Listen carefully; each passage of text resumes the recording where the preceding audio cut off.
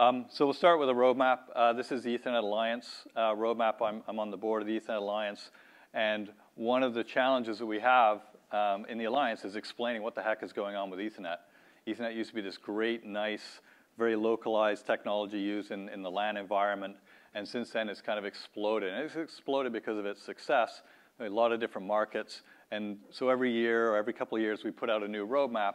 And it's getting harder and harder to do. Before, it was very simple. We just sort of said, we're going 10 gig, then we're going 40 gig, then we're going 100 gig. Now it's kind of spread out, so it became a speedometer. But the key point to really get out of this is there's different markets, right? So for enterprise, this is the traditional starting point of Ethernet. It's working up in speeds. This is, this arc here is sort of in the near term, and this is in the going out a couple of years, and it's showing that the speeds are going up as you expect.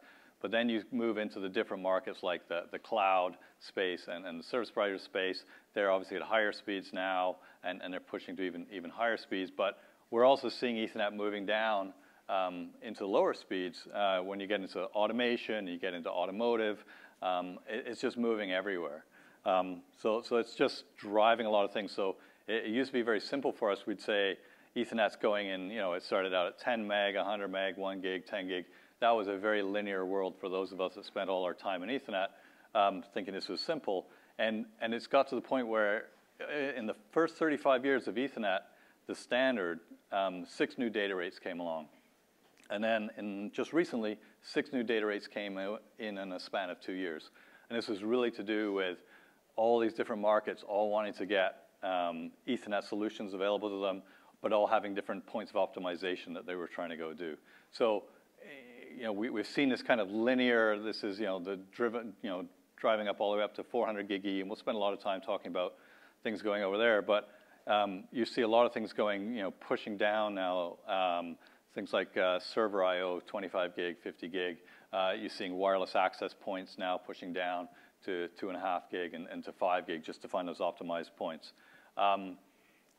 So in terms of, what's going on, IEEE is where a lot of this Ethernet stuff is standardized. We'll talk more about there's consortiums that come up. There's a 25 gig, 50 gig E consortium that's reared its head, and that was one of the early definitions of 25 gig E before IEEE came along. And then there's all these MSAs, multi-source agreements, and we'll talk a lot about those, but they're typically, the way to think about it generally is the IEEE defines the foundational piece, the Ethernet MAC and the signaling, and then all these MSAs and consortiums typically define implementations like what's a form factor, the pluggable module you have, or things like that. That, of course, is a rule that is broken many times, so we'll try and explain that as well. Okay, so the obligatory what's going on in the markets slide. So I spend a lot of my time worrying about 400 gig E, and I'll be talking a lot about 400 gig E, and that's because the cloud customers are generally pushing the technology there, and that's where a lot of the technology innovation is happening.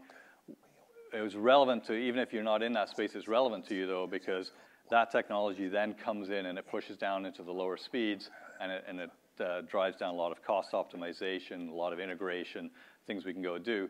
It's also relevant because whether you're at 1 gig today and you're migrating to 10 or to 25, you have a forward compatibility concern. You have infrastructure in your networks.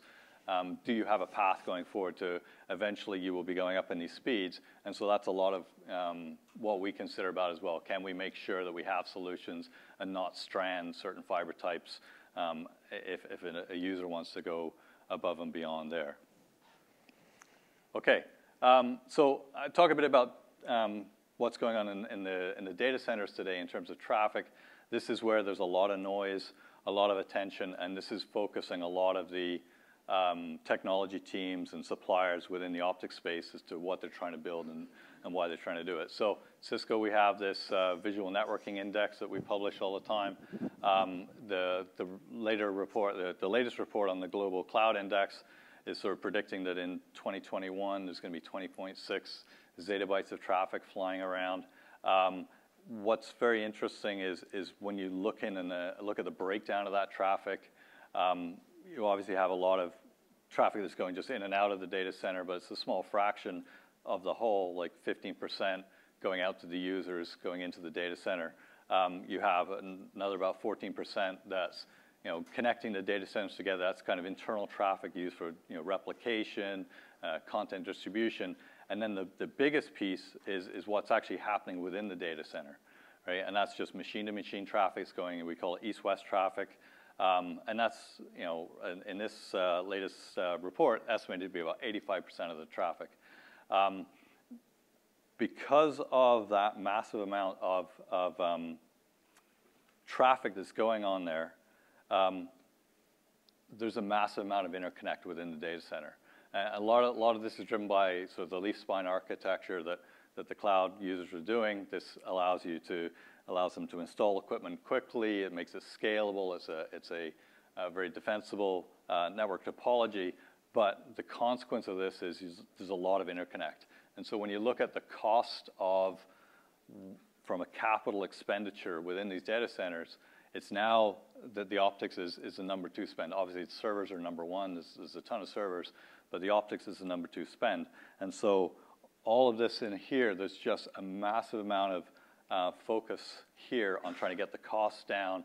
And since those customers right now are pushing towards 400 gig, that's where a lot of attention is. But since 400 is built up from 100 gig or for 50 gig, it drives the cost of those technologies down, and consequently that pushes everywhere.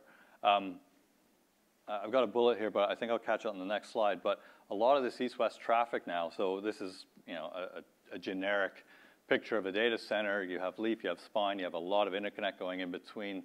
This allows people to do the scalability to add scale very easily by putting in extra equipment. One of the consequences that we're seeing that's really affecting the optics industry right now is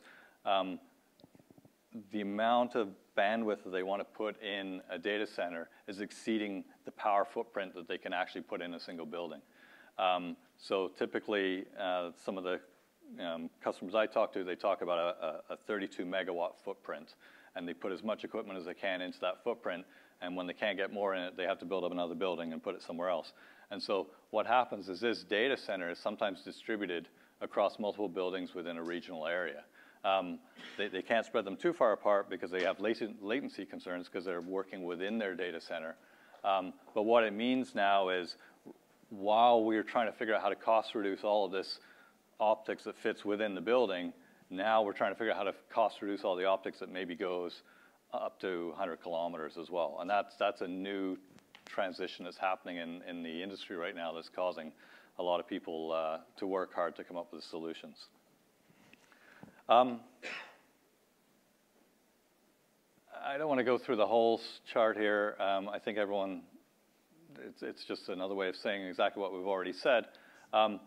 The key point is it's different, depending on where you are and what kind of network you're building, you're dealing with different speed challenges at different times, right? So if you're a top 4 cloud, you're trying to figure out how to do 400 gig right now. If you're in an enterprise space, you're thinking about how do I rise up to 100 gig. All of this is just related, though, because, as I said, these technology innovations that are coming forward largely to drive the 400 gig are trickling down, and we'll talk a lot about what's going on there. Okay, so I think I probably said all this already, but within the data center, what's really going on? Obviously, there's a mix of fiber types. If you're one of these sort of top 4 cloud types, they've been very vocal in the last number of years saying single mode only. I don't want to talk about anything else in my data center. I will rip that. I rip my fiber infrastructure out and just put in what's the best thing. That's actually changing. Some of them are now talking back onto multi-mode again. Is it cheaper to do multi-mode in the right places? Obviously, there's a lot of data centers that do have multi-mode in them outside of the top 4. So you have to think, what's my forward connectivity path there when I go into 10 gig, and how do I get to 40, 50, 100, even up to 400 gig with multi-mode? So 20-something years ago, I was working in a different company. We were working on multi-mode fiber, and we ran into a lot of problems with it. And at the time, we said, oh, that's it. Multi-mode fiber is dead. This is when we were trying to solve gigabit Ethernet. And we said, multi-mode fiber is dead, single mode only. And that was, I think, 25 years ago. we got that really wrong. So the only thing I've learned from this is never bet against infrastructure.